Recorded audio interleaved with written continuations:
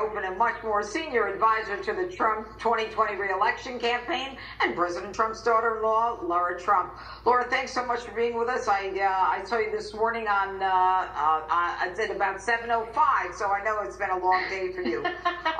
Tell us about your perception of the DNC and the convention that they had last week.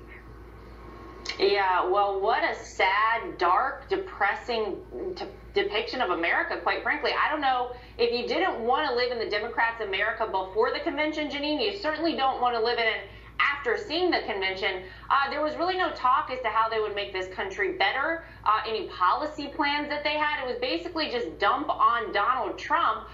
We got the picture, guys. We know you don't like Donald Trump. And what a good and decent man Joe Biden is. Unfortunately, that is not what this country needs, just a good and decent man. There are a lot of those out there. We need somebody to get the job done, and that is Donald Trump. So I think this coming week, we're very excited, Jeanine, to showcase our convention from the Republican side, because it will be a 180-degree departure from what you saw last week. And I promise you won't need toothpicks to keep your eyelids open, because we're going to make it a little more exciting.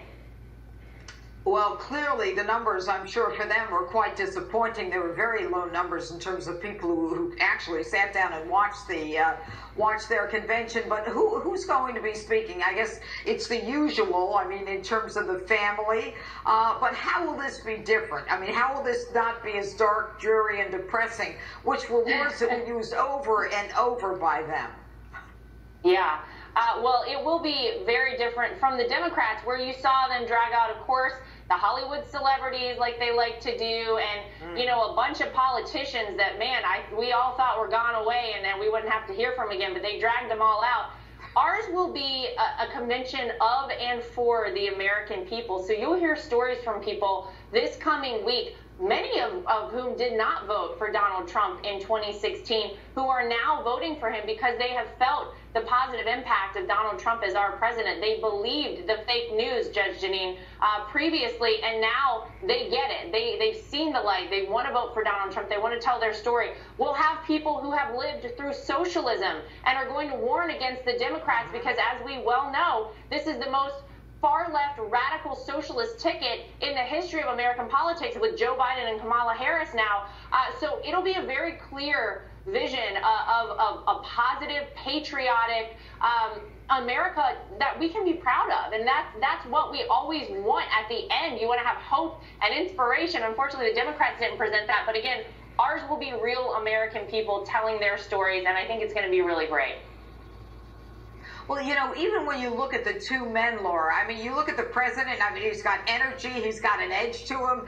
He is aspirational, he's inspirational. I mean, he's the kind of guy who really is, he can excite crowds of 20,000 people. I mean, Sleepy Joe is a little different character. But don't you think it was stunning, the fact that there was no mention of the thing that people are going through in some of the big cities in Minneapolis and Detroit and Los Angeles and Portland and Seattle, all of the burning and the looting. There's no talk of New York City and crime going up. How could they actually ignore that?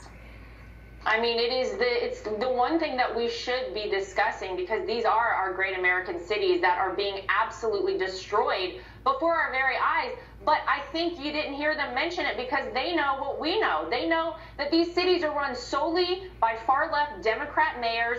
These states are run by Democrat governors, and they're not doing their job. They are not doing what they promised and swore an oath to do for the people of their cities.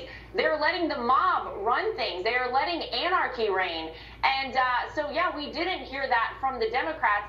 You will hear about how disappointed some people in our convention are about that. We're going to talk about how we support the police. And unlike the Democrats, we don't want to defund the police. We want to defend the police. So shocking to have them completely ignore it. But I guess it's not surprising, because they know that they would have to own that. And maybe they don't want to bring that up for people and remind them about that. Do you think that Joe Biden, Laura, is actually going to have 3 debates with President Trump? Well, I certainly think he will do everything in his power not to debate this president. I think that, you know, they had him on a teleprompter. Everybody lauded this great speech that he gave on Thursday night. What a great job Joe Biden did. I mean, Jeanine, he was on a teleprompter. I don't know how bad we thought that he would be. I assume he can still read. But I think that they've made it very clear they do not want to debate President Donald Trump. As we know, I think I've talked about this many times, the fact that we have people that will start voting in this country well before a debate ever takes place, weeks before a debate ever takes place. It is so needed, but they know that they don't want to get that candidate of Joe Biden on stage with the best debater of them all, President Donald Trump. We'll see what happens.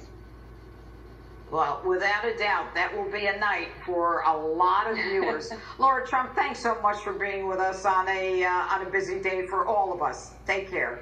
You got it. Thank you. All right.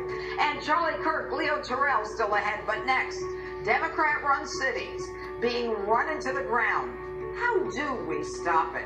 A man who knows a thing or two about running big cities, former Mayor Rudy Giuliani, joins me in a moment. Don't go away.